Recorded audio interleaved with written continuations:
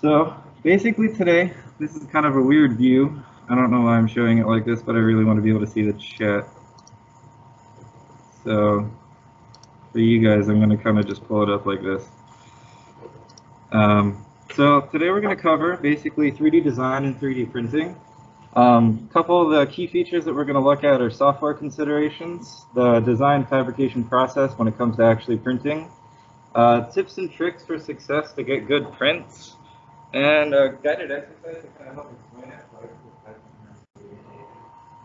This was actually used, and I don't know if you guys know what AICHE is, but this was a part from Chemicar. It's clean now, there's no chemicals on it, I promise. But so they are actually quite useful things. By the way, that is my email. If you have any further questions or anything, just let me know. In hindsight, though, the Teams is going to be weird if I do this, so let's not present it like that. How do I get rid of this? Let's just share the window. Okay. Cool. So, software considerations is a great place to start. So, there are many different options for 3D design software out there. Some are free, so FreeCAD is a great example. Sadly, most of them are not free, and usually the free ones require quite a bit of coding, so they're really not good for first-time 3D printers. So one of the more common ones that you tend to see are SolidWorks and Autodesk products. SolidWorks can do some simulations. Autodesk can also do some simulations. Autodesk also has other options for it, and it has a version of Inventor that's specifically for Mac, which is really good because usually both of these softwares really just don't like anything not Windows. So also, if you have something that's not compatible with one of these, there are some options. You can use something called a partition. You can use a virtual machine or a remote desktop. USF uses a remote desktop. If you're interested in the other options, just talk to me after. I'll explain more about it. What is that? Hello?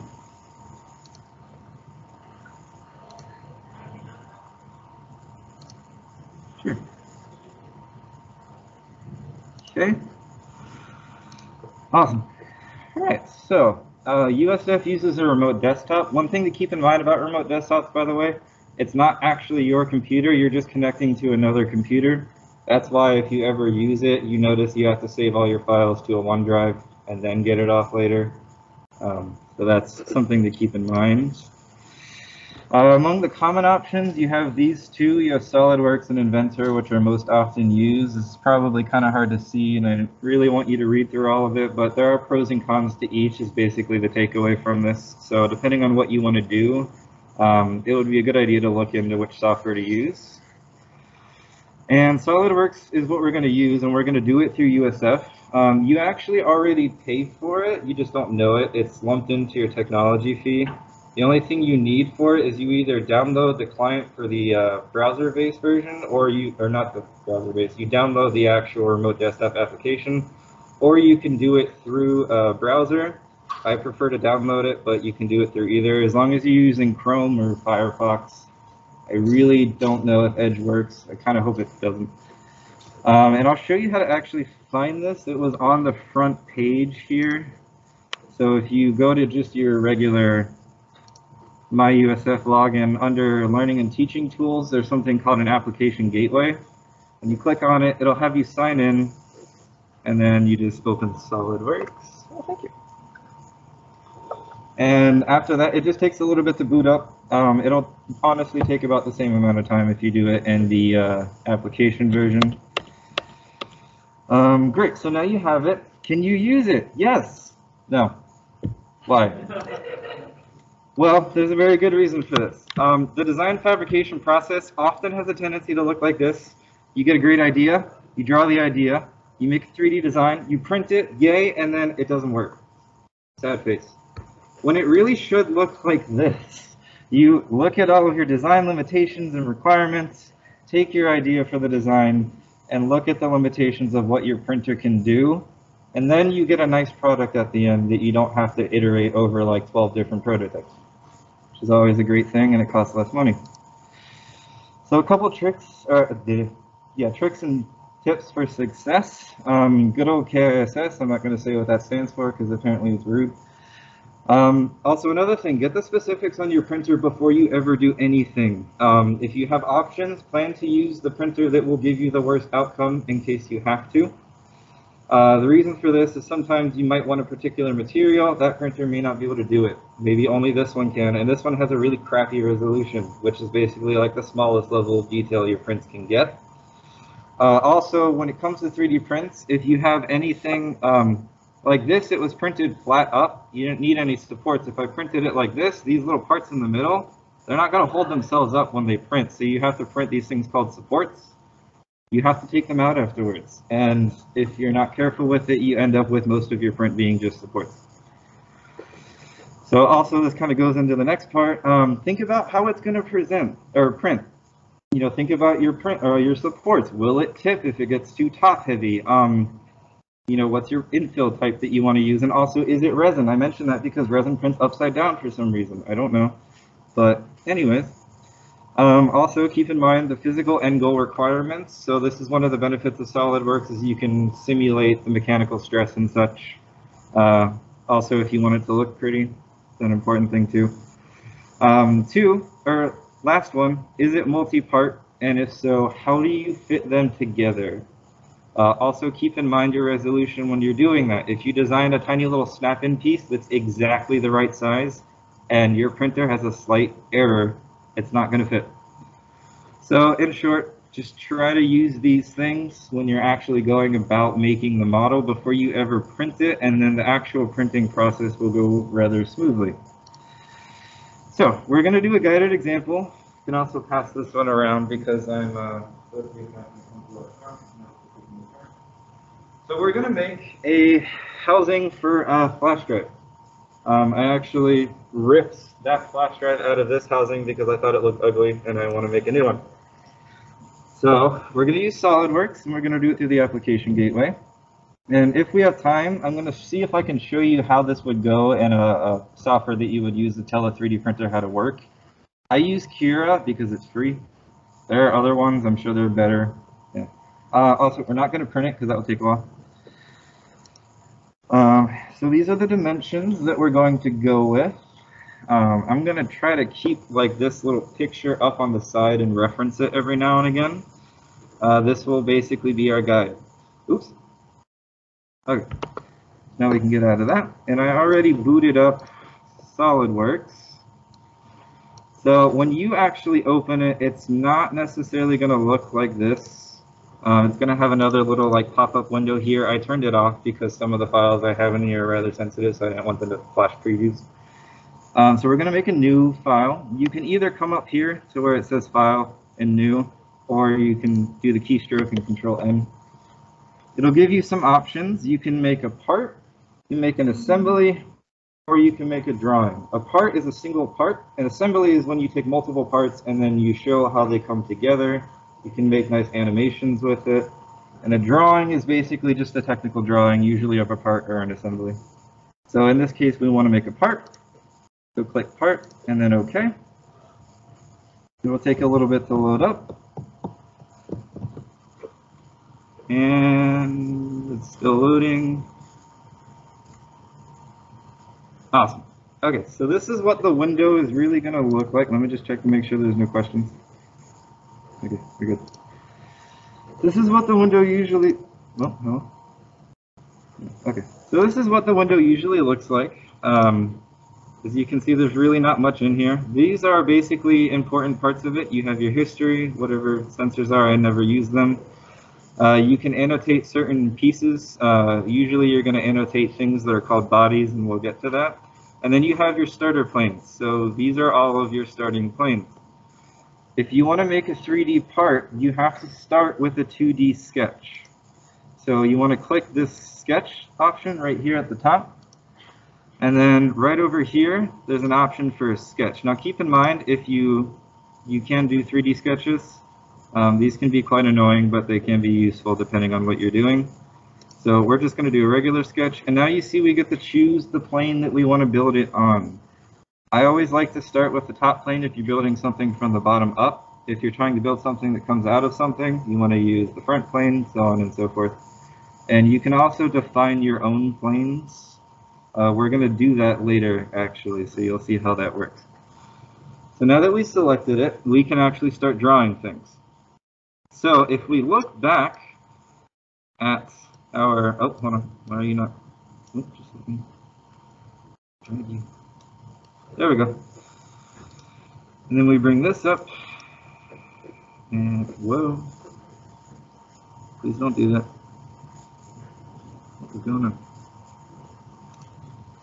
Okay, so now we have our dimensions pulled up here. I'm just going to shrink this so I can see it a little bit better, and then zoom in a little bit. It's kind of hard to read. So one of the things that we're going to do is we're going to actually, oh, darn it.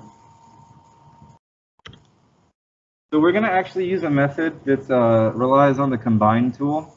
The reason for this is you can combine solid bodies together, or you can actually subtract them from each other.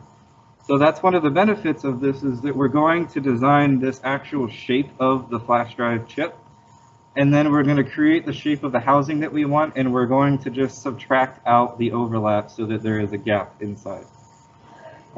So we have to first start by actually, what happened here? We have to first start by actually creating the general shape of what this will look like. We're not going to go into super in-depth on this because I don't want to have to draw circuit boards.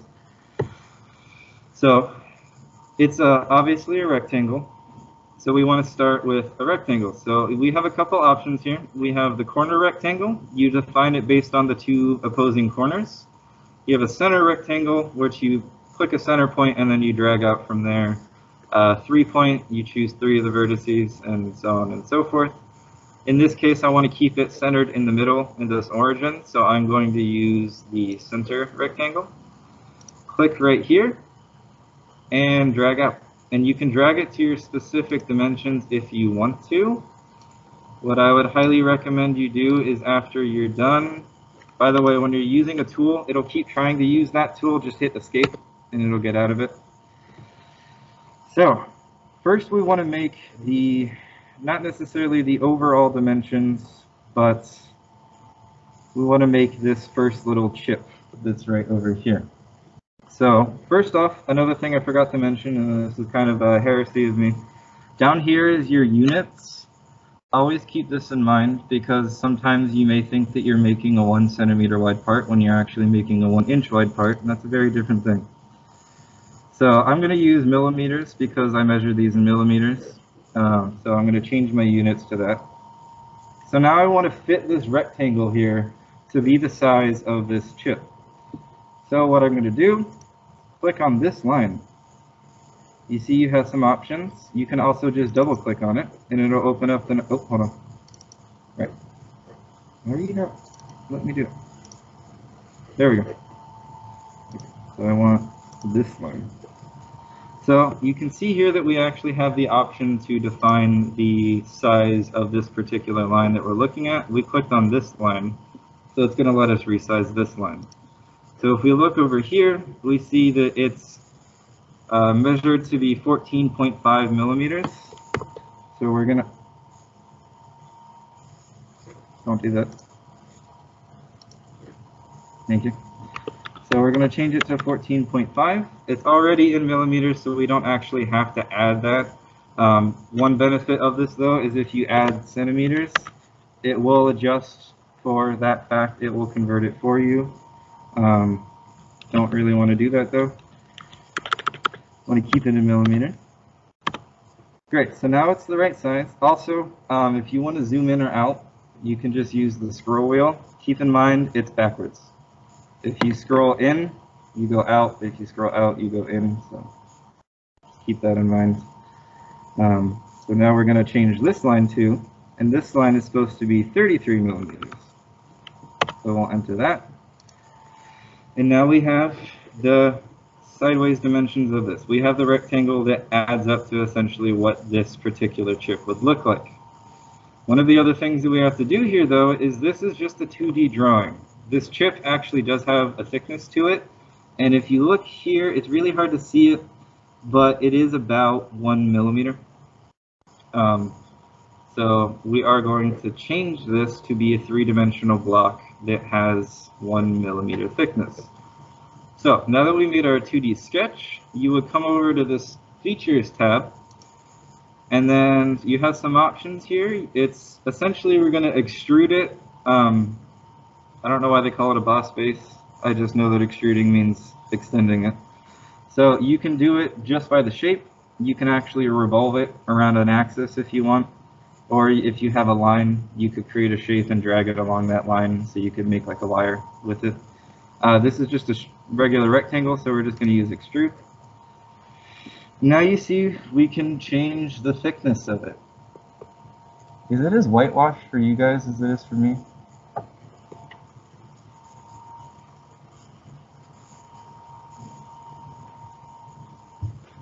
Well, so now that we have this, we see we have some options. We have where we're actually extruding it from. So in this case, the sketch plane is essentially the plane that it was sketched on. We sketched it on that top plane.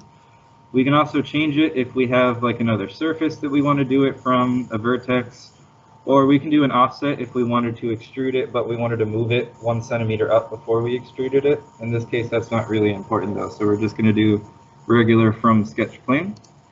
You can also, this direction part here, you can flip it. It'll go up or down.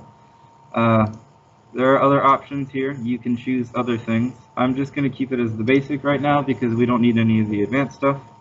And right here, this is actually where you would select a direction if you wanted to do it in a particular direction.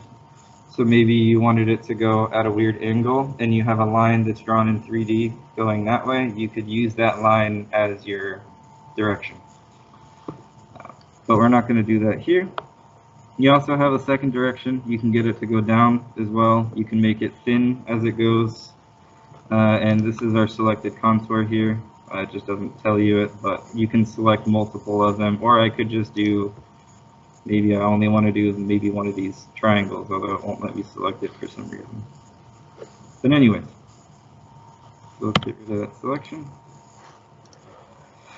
So we also know that we don't need to go 10 millimeters out. It's only 1 millimeter thick according to this diagram, so we only need 1 millimeter here.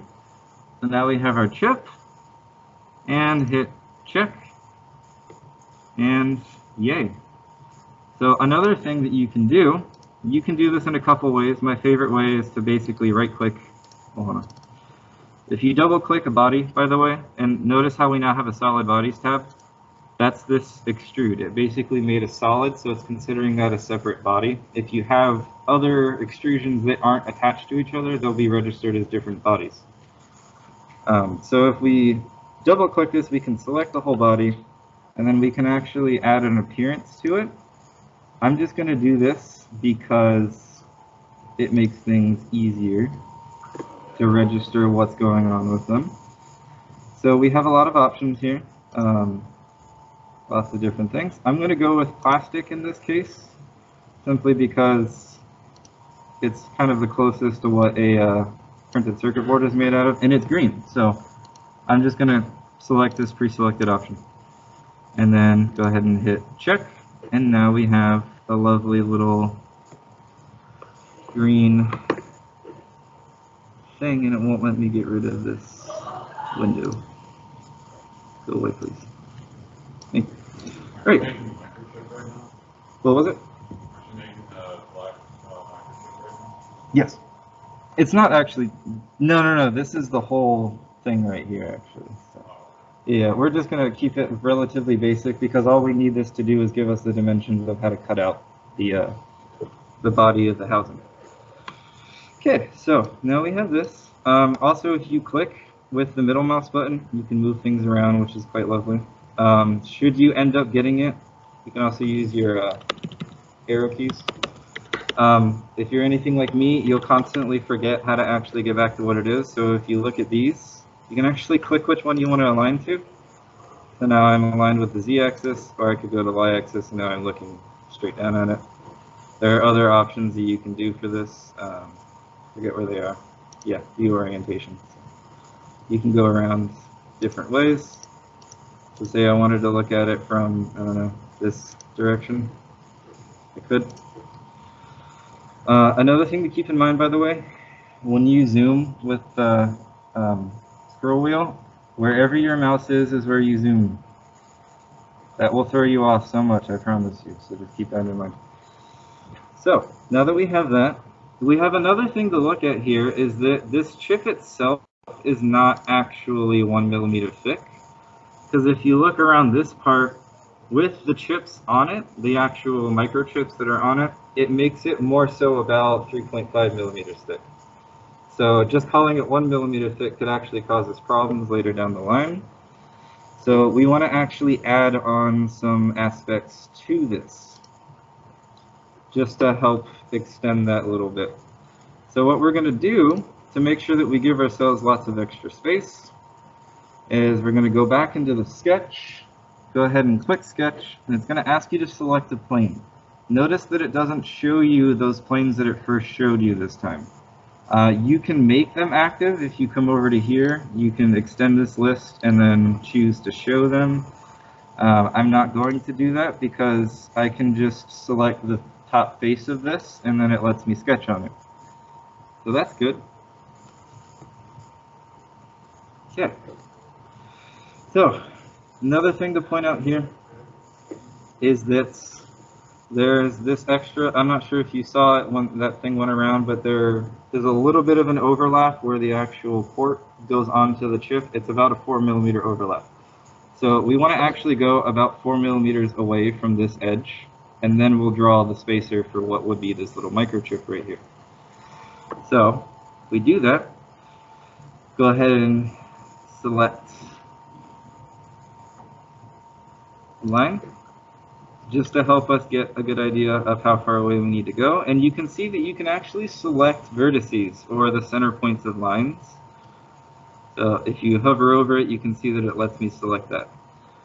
I'm going to go from here simply because of the way that I'm going to construct this rectangle. And then if you drag it, as long as you're careful enough, it should automatically drag it along the next line. So we're going to go just about 4 out. And then we can fix it when we're done. Go ahead and select that line. And see, we got pretty close to 4. It's not exactly 4, so I'm going to change that. And now we have a 4 millimeter line. That's our spacing. So from here, we have a reference point to build our rectangle on. So we're not going to use the center point rectangle this time, though. We're actually going to use a 3-point corner rectangle. So we're going to define 3 of the corners. Well, we know that this is one of our corners right here. We also know that it should probably, as far as trying to get the good spacing going, we should try to have it come all the way up to the other side. So if you actually look here, you'll notice that there's a couple of these little icons that popped up. That basically says that this line is actually now crossing another line at a particular point, and it's parallel to the line that it was drawn from. So this bottom surface down here, it's parallel to it, so that means it's a straight line going upwards, and that yellow part means that it has in fact intersected that line that you're talking about. So we can click there. That's our second point, and then we drag across. How did I end up with a circle? That's a great question. Not what I wanted. Okay, so we'll just repeat those steps. And then we can drag across, and again we get the nice little icon that tells us we made it. And then rinse and repeat. All we have to do is extrude this. Let's turn it so that we can see how far it's extruding it. And if we look here, it should be 3.5 millimeters total. Excuse me, I don't know why I didn't mention on one of these, but anywho, so we know that the chip is in fact 1 millimeter thick, so we know that the microchips both together have to add up to 2.5 millimeters. I actually just remember this from measuring them, that one of them is actually just 1 millimeter and the other one's 1.5 millimeter. So we're going to add both of those. So this one I'm just going to keep it as 1 millimeter. Go ahead and, excuse me.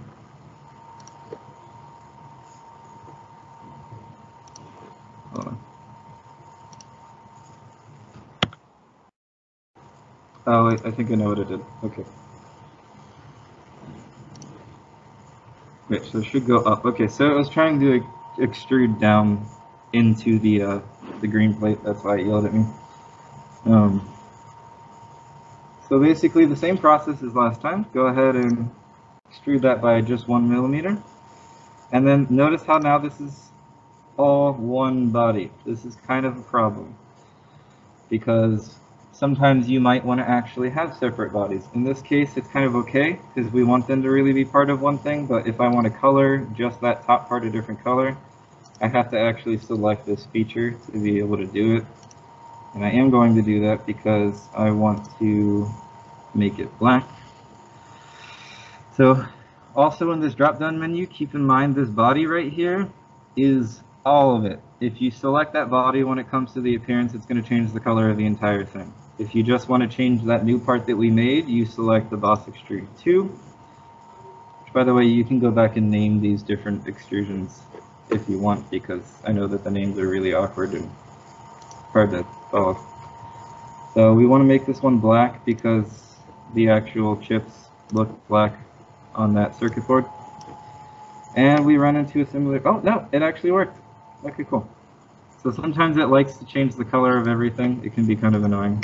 As you can see, it didn't change the color along the sides, but that's okay. So now we have one side of the chip done. We want to add the 1.5 millimeter side. Oops. We need to add a 1.5 millimeter part on this side. So it's also going to be, in this case, if we look at the bottom part here, we want this one to actually go all the way up to the edge of the chip. So that way when we subtract it, it doesn't try to overfill where that chip would be, and then you can't get it in there essentially. So luckily that's a little bit easier for us this time, because all we have to do is just make another rectangle that goes the entire size. So start a sketch again. Click on the surface that we want to do it on. Yeah.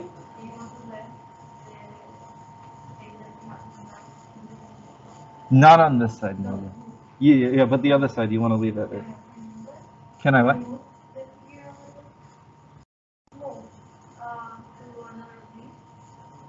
Like this one? Can I like move it to a different place? Yeah, actually, so that's gonna happen a little bit later. You have a space in the right part. This line is not. And you just put here in the show. Yeah. It's not a line. It's not a line. Yeah. What do you mean?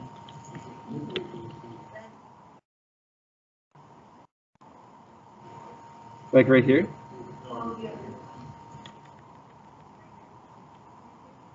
Oh. Yeah.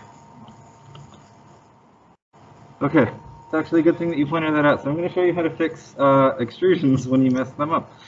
So we know that that extrusion actually came from this Boss Extrude. So if you have an error like this, which is probably going to happen relatively often, I got a little bit cocky and I didn't check that my dimensions were right. Thank you for telling me that.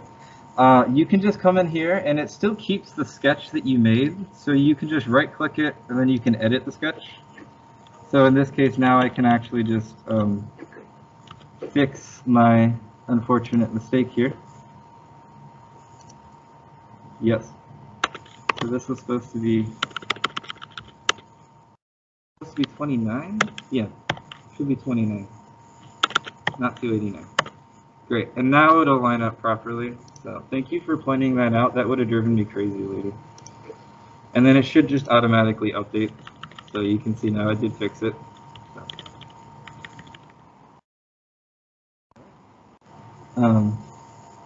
Yeah, okay, so on to the other side.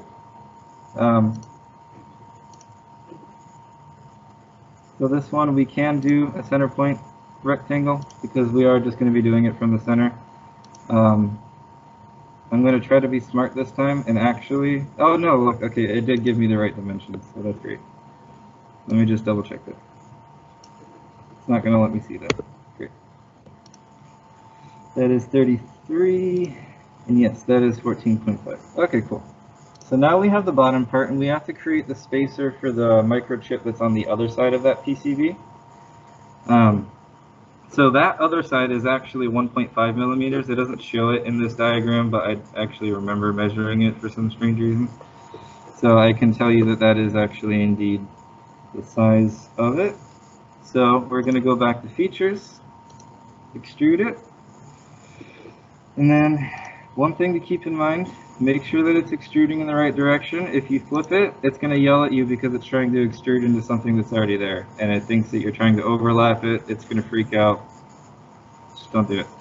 So make sure that it's going the direction you want it, and we want this to be 1.5 millimeters. So now go ahead and click yay. I'm also going to change the color of this one so that I don't forget, because I'm a fan of colors for some reason. There we go. Keep that there. Click home, and we can drag that back over. And great. So now we have our little model PCB here. We also need to add the port, the little connector port over here. So if you notice, it's not exactly the same size as the PCB. So that is something to keep in mind here. So we're going to actually try to keep it going along that line.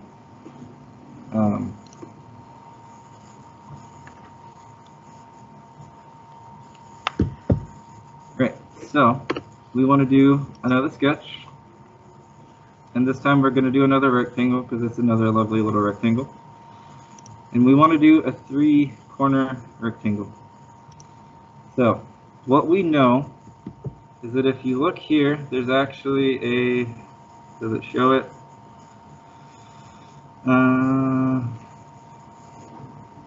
Okay, well it doesn't really show it on the diagrams over here, but if we look here we see that the overall dimensions of the PCB are 14.5. The width of this little connector is only 12.9.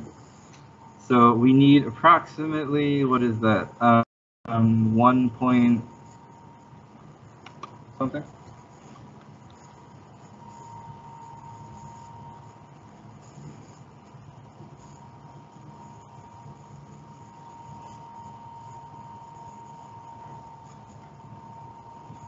Okay, so we need 0.8 space on either side. So this is kind of hard to do, but you can do it. And if you actually look here, you should be able to actually trace down and then click on it, go over, make sure it lines up, drag it down, and all we're essentially going to do here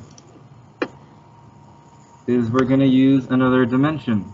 So I haven't covered dimensions yet, and I'm going to show you kind of the general idea of how to work them. There's a Smart Dimension tool up here. There are some options with it. You have different ones. I'm just going to use Smart Dimensions because it generally encompasses most of the dimensions that you would use. And we want to make sure that our spacing on either side is right. So what we do here, should probably mention, make sure that the width of this line is in fact what it's supposed to be before you do this. Otherwise it won't work right. Yay. Okay.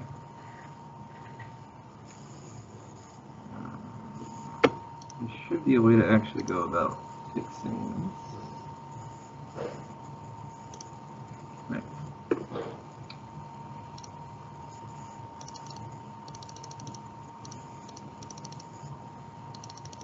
Oh, okay.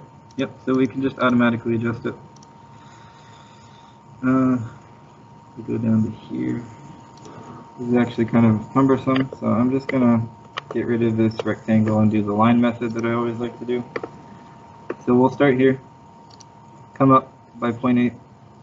We're not going to really hit 0.8, but once we're done, we'll just reselect the line, resize it to be 0.8 millimeters, and then we can do the lovely little 3-point rectangle.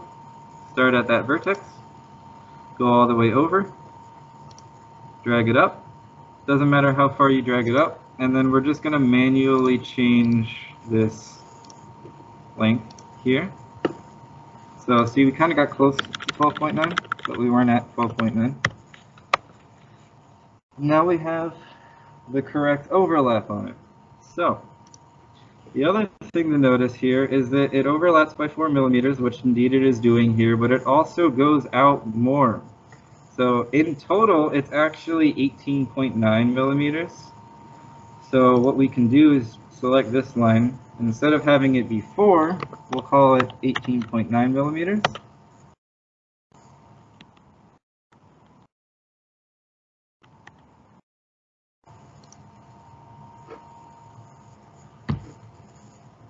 Okay, well usually that works.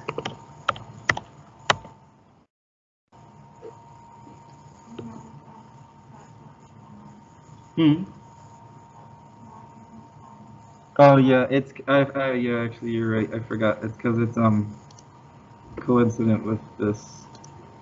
So that's another thing to keep in mind. Every time you draw things, it has a tendency to make relations with other things. So in this case, this point is coincident with that line, so that means it's on that line. So if you want it to be able to be more freeform, you have to actually get rid of it. And luckily, when we get rid of that one, it gets rid of this one too. So now we can actually change this. At least we should be able to. Yes. Cool. The other thing here is you can zoom to fit, zoom to an area if you want to. I'm going to use zoom to fit here because I want to be able to see all of it. Well, at least I should be able to see all of it. And great. So now we have the actual dimensions. What is going on here?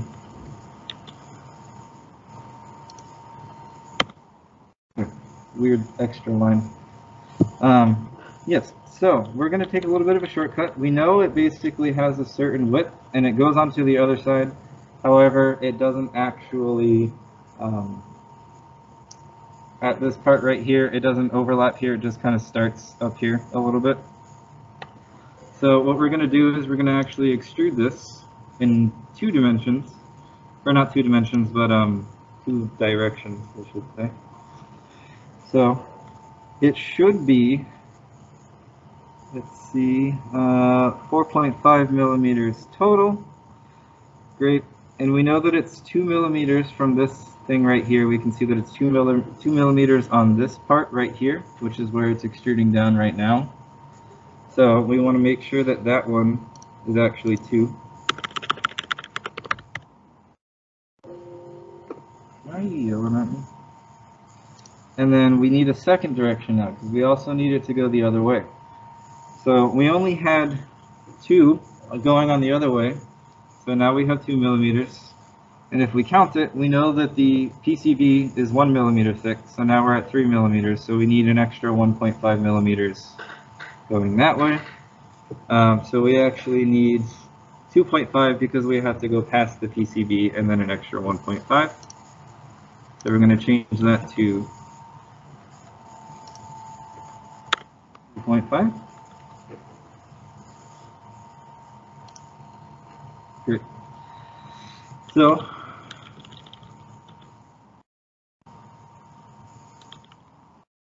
weird. I feel like it should be.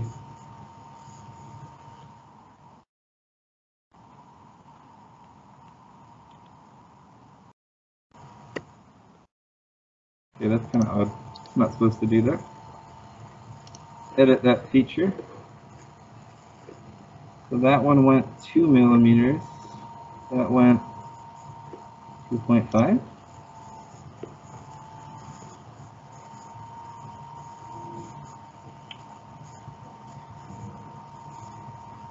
No, yeah, that makes sense. Okay.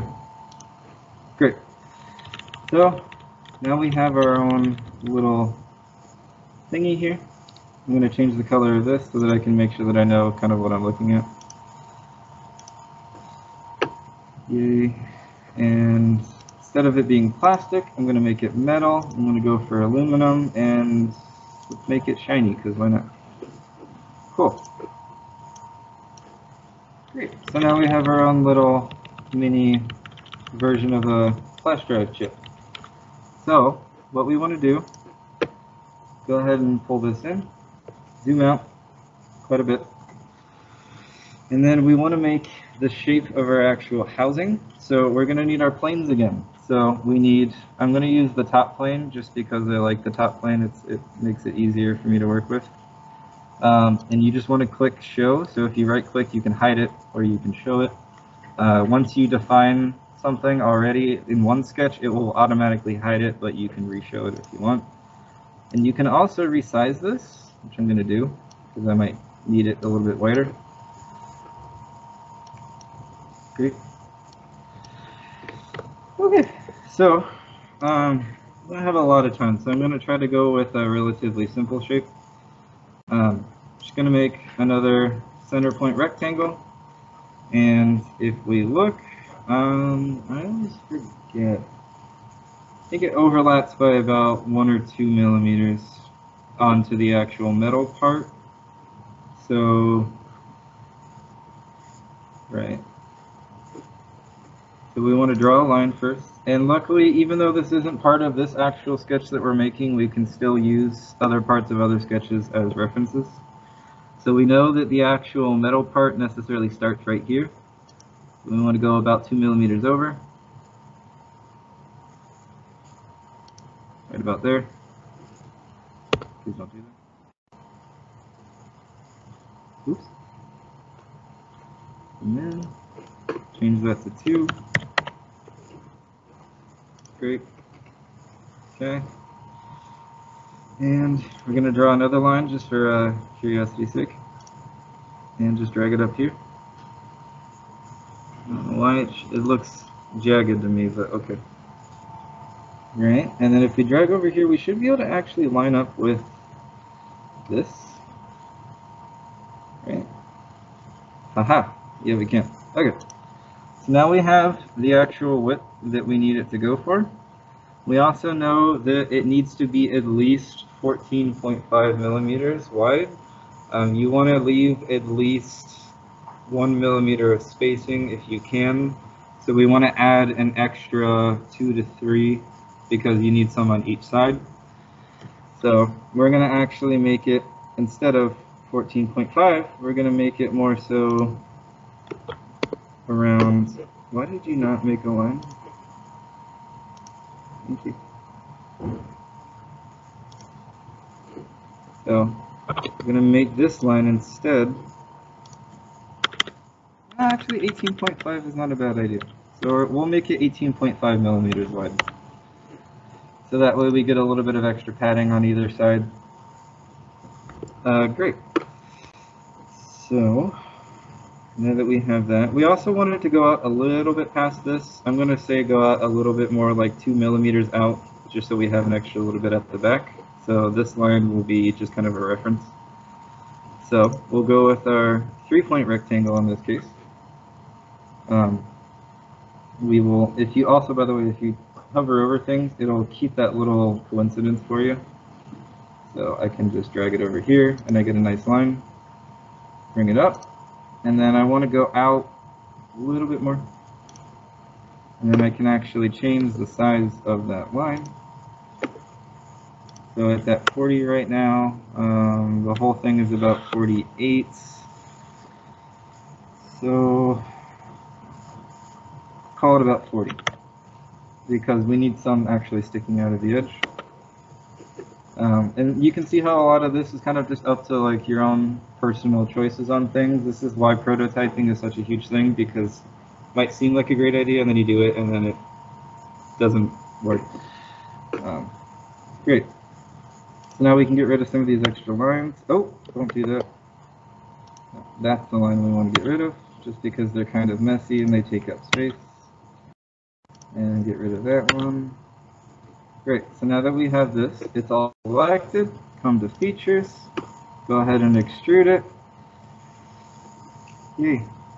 Okay, so we also do want to extrude it in both directions. Keep that in mind. I don't know why it's not letting me, oh, okay, so it didn't keep in mind that selection. So if this ever happens, down in your selected contours, go ahead and click on that, and then whenever you select something, it'll highlight it for you, and that's how you know that's what it's actually going to be using. So we want to actually do it in both directions because it needs to cover both sides of the flash drive.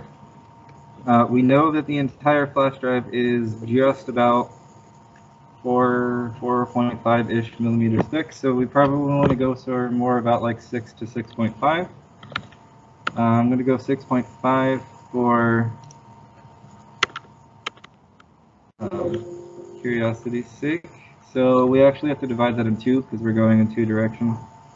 So we're going to have 2.25 here, and then we're going to have another direction where it's going down.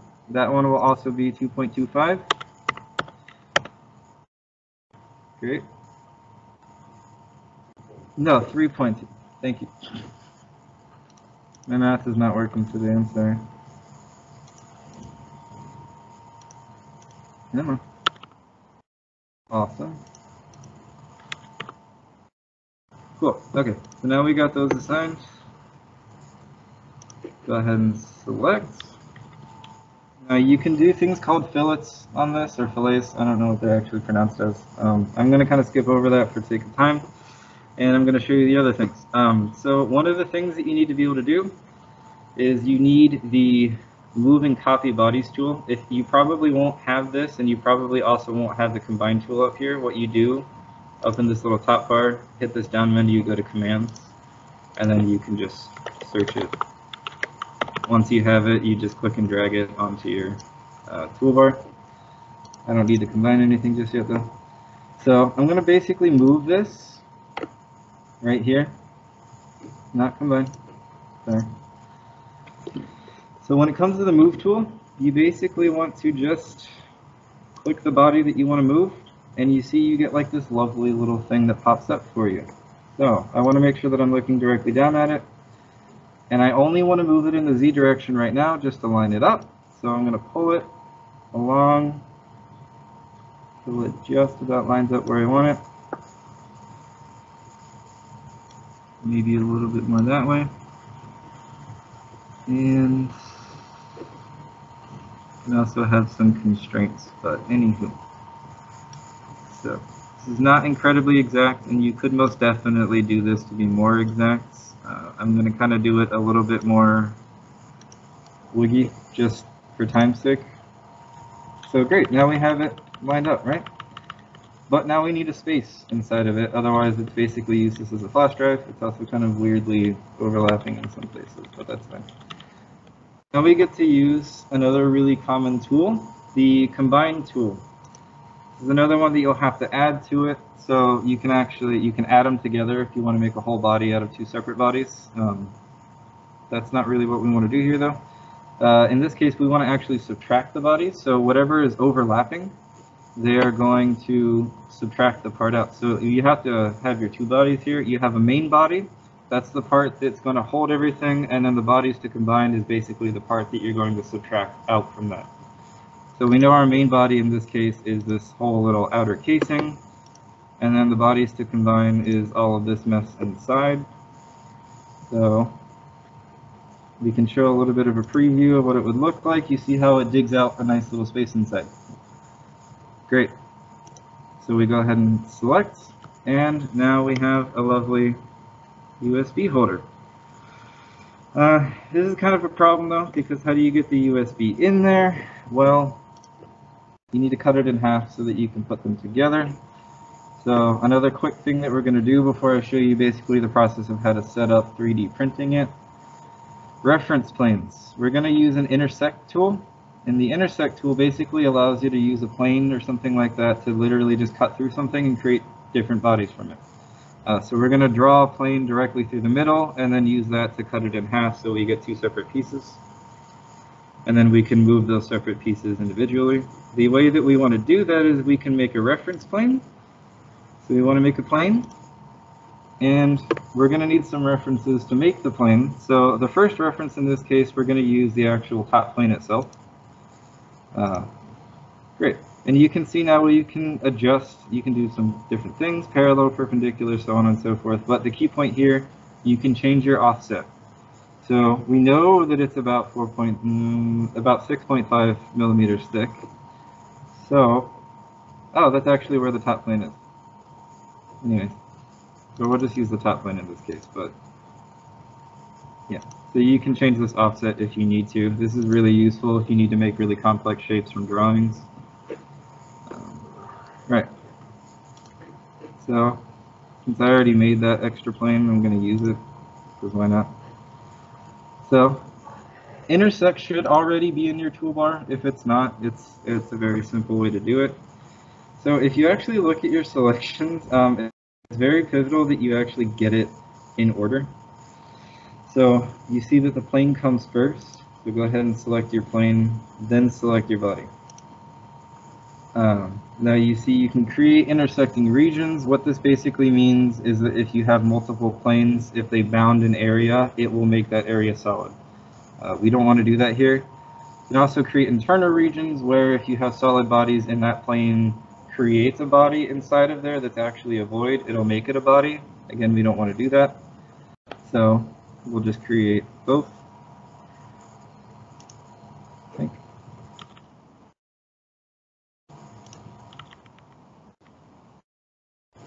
I forget which one does which.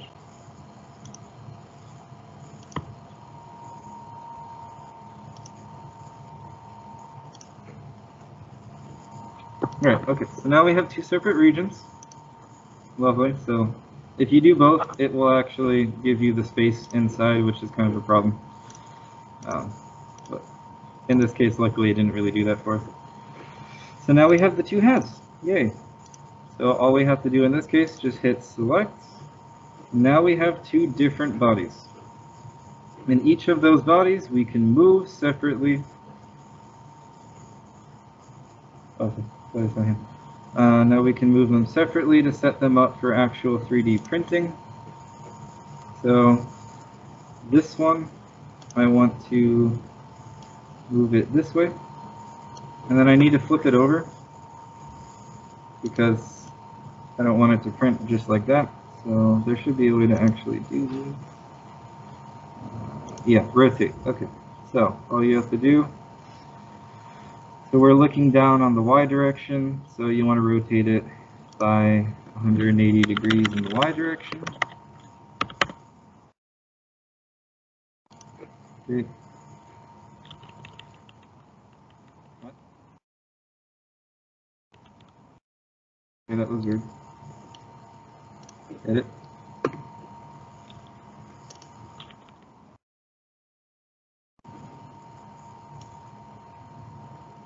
Move it over there.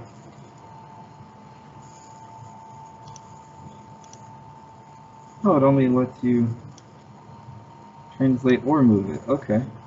Well, that's kind of weird, but alright. So we can move this one up.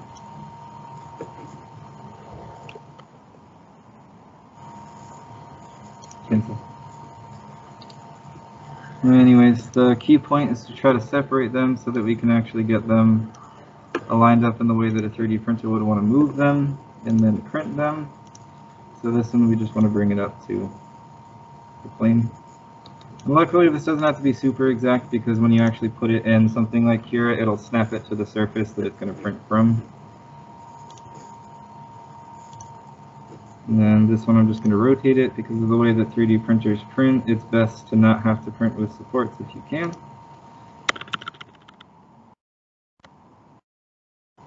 Great.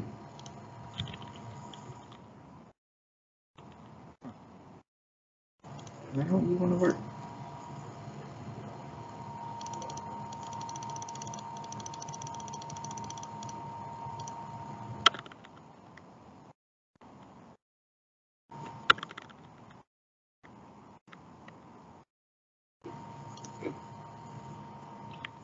Yeah, that's kind of weird, but we'll rotate it in Cura. So now that we got the actual just general shape of everything set up, we actually have to get it into Cura. And another thing that I would recommend if you ever want to do something like this in your future, this fillet tool, these are sharp edges. 3D printers don't really like sharp edges most of the time. They'll round it for you, which is really useful. I kind of wanted to do that, but I don't want to mess with it right now for the sake of time. So now that we're done, go ahead and save it. Now, when you go to save stuff, especially if you want to 3D print it, always go to save as, and you want to save it as a STL file. I forgot I'm in this, so it's going to make me look for my OneDrive. Great. Let's get me back to it. Okay, so now I'm in my OneDrive. Let's just call it example part. Cool. And it should have already saved, so we can go ahead and close this out. I'm going to leave SolidWorks open in case anybody wants to ask a question about it. Great, so now we don't particularly need the PowerPoint just yet. And what I have to do is pull up, oh, this is Cura, by the way. It's free to download. It's literally just spelled C-U-R-A. It's free. Just Google the website and you can find the download link for it. It doesn't take very long to set up. So let's pull up my OneDrive real quick so I can get that file out. And example parts. So you can see here that I did not save it as the right type of file, but it should be able to import it anyways. You should just be able to, nope, yeah, it won't. Okay, so it's a good thing I kept this open. So should this ever happen, all you have to do is just open it again. Don't make the same mistake that I just made and actually save it as the file type that you want. STL files are the ones that most things like, so you would just choose a different file type and STL is right there. So go ahead and hit OK. It's going to make it out of these weird triangles and yell at you. Just hit yes. Awesome. Go ahead and close that now. Go back here, and now we can actually use this part. And notice how it shows it as a C right here. So that means it actually recognizes it as a file that it can use. So when you boot up Cura, it's pretty much going to take you to a screen like this. It has an example printer in it so that you can play with settings. If you actually have a printer that you're hooking it up to, it will set it up for that. Otherwise, you just essentially make the process for it, and then you plug that process into the printer, and it just does it for you. So let's find that lovely window. And one of the great things about Cura is you can literally just drag things in. And there we go.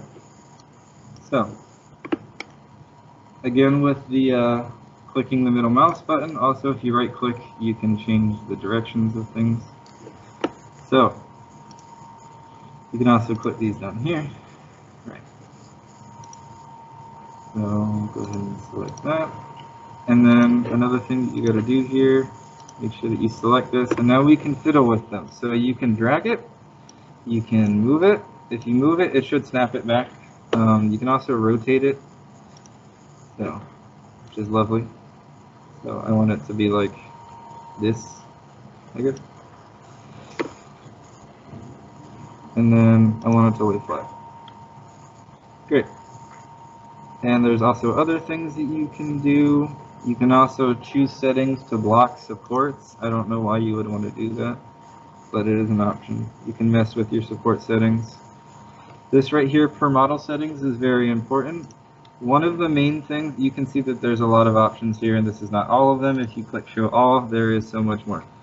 The one that I want you to know the most about, or at least be acknowledging of what it is, and I gotta find it, because I always forget where it is, but it has to do with the way it holds it down to the actual plate brim. Okay, here we go. So this brim is basically, if you go ahead and like print something like this, there will be a little like extra bit stuck on the bottom that holds it to the plate, and then that just peels up and you can just pull it off. It's really easy. That brim is really important. If you don't have it, it'll wiggle sometimes, and then all of a sudden your print comes out in a really weird way, and you don't want that to happen. So always make sure that you adjust your brim so you can change your brim settings. So maybe in this case I want it to be like, make it obscene. Right? No? Okay. Giving me issues with it, but anyways. So, once you get all of that essentially settled out, you would want to click Slice.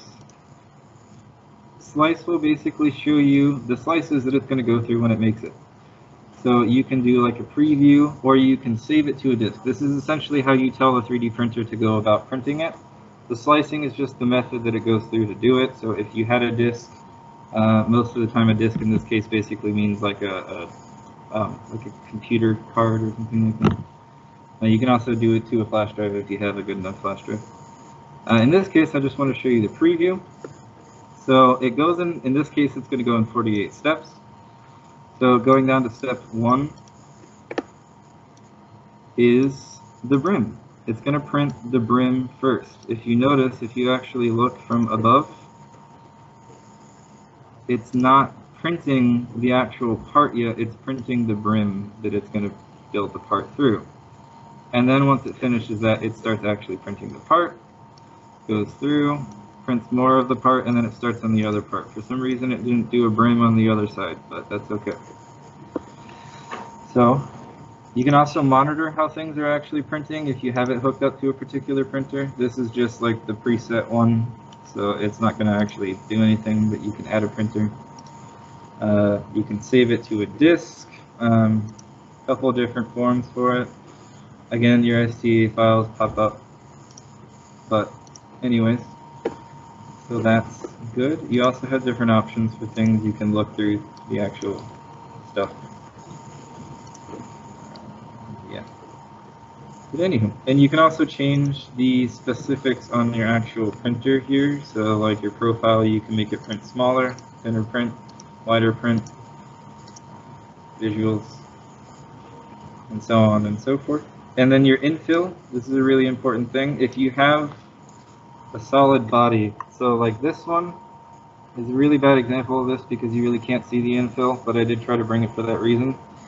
These have wall thicknesses to them. They don't, unless you specify it to do so, it's not going to print it as one whole sheet. It's going to print like an outside layer and then some pattern inside to fill up the inside and keep it structurally sound. That way you cut down on cost. You can tell it to print the whole way through, or you can have it do a percent infill is what it's called. You just determine like how much percentage of that volume is just an infill pattern. What kind of infill pattern do you want? There should be an option here, but you can do lots of different types of infills. They have like just regular line ones. You can do a hexagonal shaped ones. There's lots of options for it. Great. And that's essentially that. So SolidWorks here. That being said, questions? There's also my